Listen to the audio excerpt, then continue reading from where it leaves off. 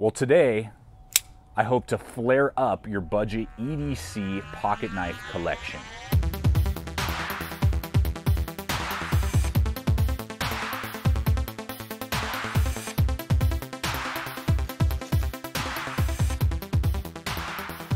Well, welcome folks to the channel. Welcome to another episode here at Gideon's Tactical. I am your host, Aaron, and we are looking at the SOG Flare today.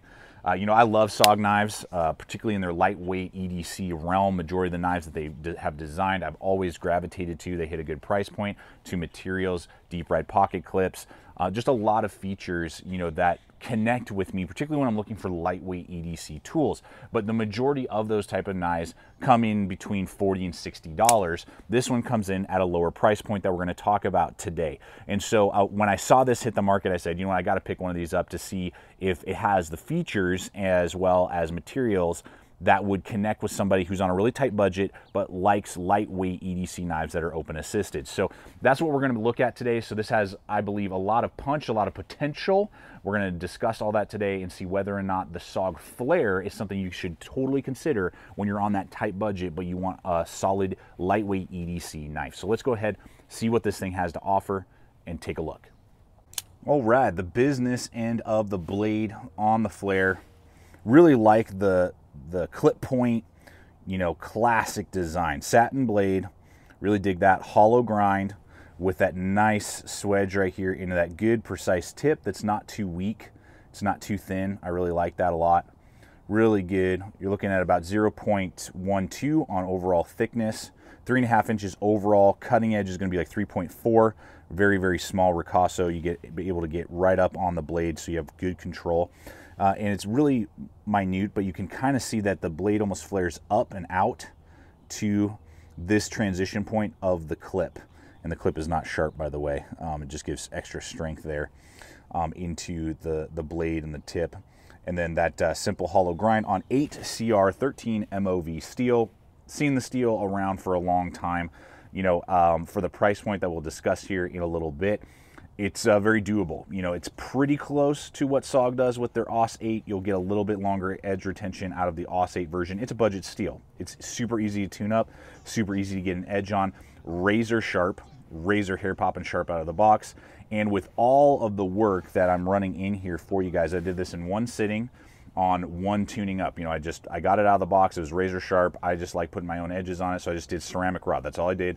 Was about 2 minutes with a ceramic rod to really get the edge, you know, just super fine tuned. Then I went out into the backyard and I was like, let's do this, you know, and just went to town. Cardboard boxes of every type, you know, just go boom, boom, boom, going through cordage, you know, paracord, did that, and then did hemp rope. Hemp rope, you know, is a great tester for blades in that regard. And then did seat belts, went through all of that, no complaints whatsoever. Lots of different foam and super thick, heavy cardboard tubing. You know, it's like 6 layers of cardboard. Went great through that without having to, you know, feel like I was binding up too much or dulling the blade. Then going through plastics, you know, the rubber that we kind of have been testing for a long time, the edging, you know, that you can do back in the garden, that type of stuff.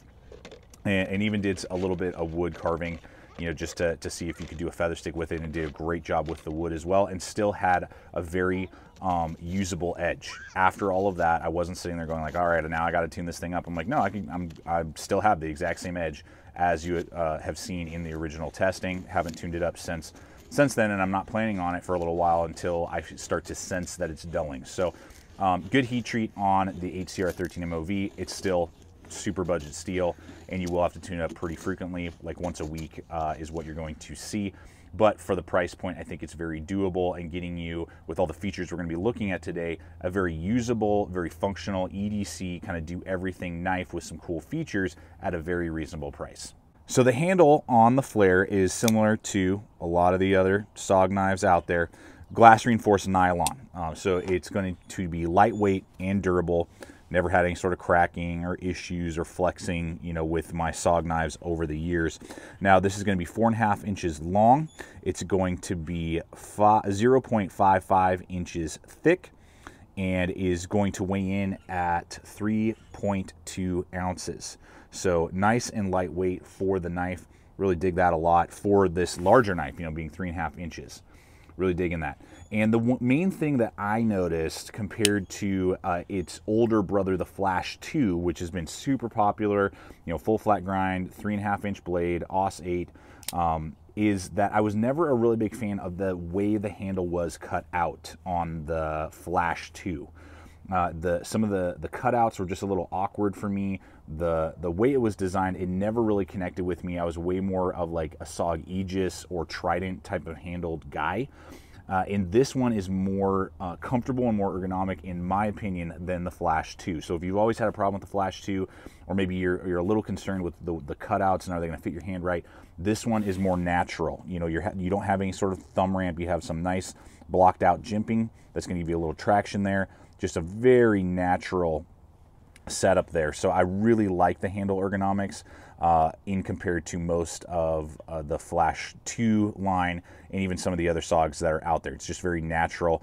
Zero complaints in that regard. It is a little bit big and boxy, you know, 4.5 by 0.55. So it doesn't cause any problems for me. It's lightweight, which is great, you know, being 3.2 ounces for a 3.5-inch blade. And it's going to give me all the comfortability, zero hot spots that I would want. It is just a little bit larger than a lot of other pocket knives that you may find out there, just in its kind of girth, if you will. So if you have larger hands, I think you will absolutely love this. If you have, so as I've been hinting throughout the video, this thing's going to hit $30, which is about $10 less than any of SOG's other AUS 8 steel versions out there of other knives that they offer. Here's a mini Trident. You know, there's the full-size Trident.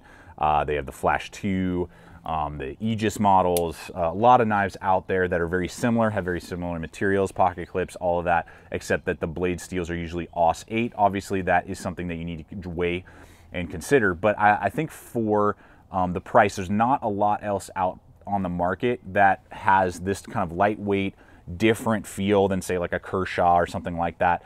It's in that same kind of price range as a lot of Kershaw Chinese-made open-assisted knives. You're just going to get some different, you know, design features that you may either be bored of with other designers, which I really like a lot. And really the only thing that kind of comes close, and it's not open-assisted, would be an AUS 8 version of a Rat Model 1. Very similar in size, dimensions, those type of things. Now that will be AUS 8A, and they don't do as good a heat treat as SOG does, so you're gonna get very similar edge retentions, almost exactly the same with this 8CR as you would with a Rat Model 1, and that's gonna be about $25 to $30 as well.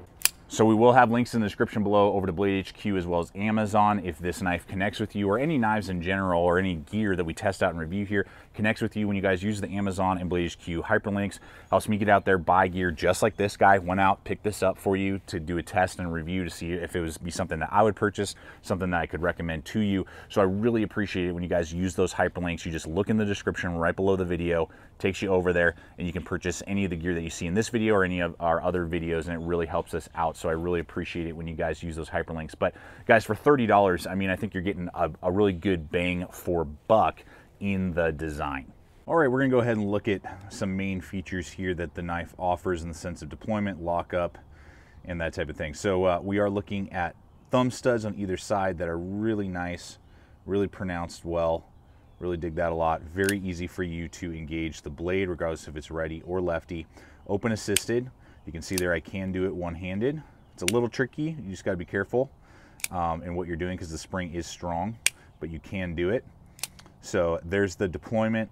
The lockup itself, I think they call it their ARC system. I'll annotate it in if I'm forgetting, but it's the same system that they've been using for a long time. I hope you guys can see. Yeah, there you go. You can see that little bar basically is being controlled by the little attachment here. Like every SOG I've ever owned, and I've owned about 7 of their assisteds over the years, there's slight play right and left, ever so slight up and down. Now, I've never had a SOG fail on me, used a lot of them over the years. Some people complain and hate it. I have never had an issue with it and don't mind it for what SOG knives are, which are usually light duty EDC blades.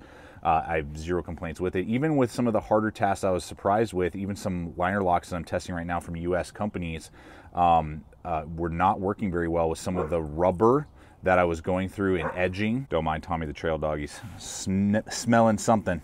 But the super heavy duty plastic edging that I went through, it worked really well, you know, and I didn't have any sort of like wobbling or felt like I was going to lose the locking mechanism. So zero complaints in that regard. It does have a little safety. Red is dead so that you can use it.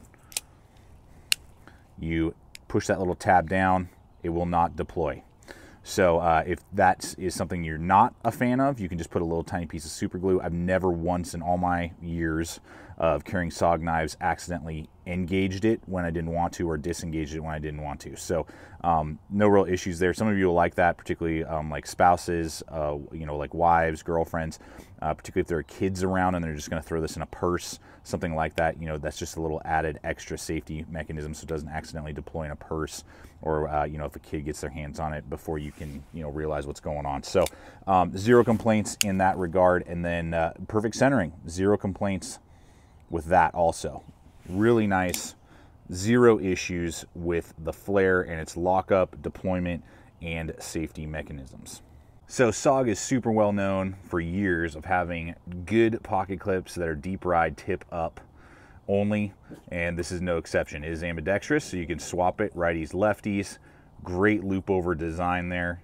Really nice, just enough flex to get over those thicker pocket edges, you know, that have been reinforced, maybe like 511 tactical pants, that type of thing. Really nice, zero complaints in that regard. Really a small lanyard hole. That is something I just wanted to touch on. If you're really into lanyards, you can't use 550 paracord. You're gonna have to use one of the smaller, kind of like bank line, or kind of that like smaller paracord that you use like for zipper pulls and that type of thing to run through there. That would be my only critique with the attachment systems that are available. Just a little bit larger pocket clip, or excuse me, lanyard hole would have been a benefit. I don't usually do lanyards on pocket knives like this, but the pocket clip is ambidextrous and awesome. Well, there we have it, guys. I really hope this video has helped you out decide whether or not the SOG flare will light up your EDC system, or if it's better just to pass and go with one of SOG's OS 8 versions of their other designs that they have.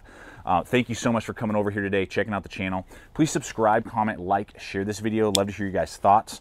And particularly when you guys share it, you know, let your friends and family know about this video and just the channel in general. We're always growing the community and the family that we have here. If you're not a current subscriber, and I'd invite you to become part of the GT family, throwing up videos like this every single week, giving you guys content so you can make wise decisions and learn about gear, as well as make wise decisions when it comes to purchasing gear. And finally, guys, always remember, stay equipped, stay prepared, and we'll see you out there.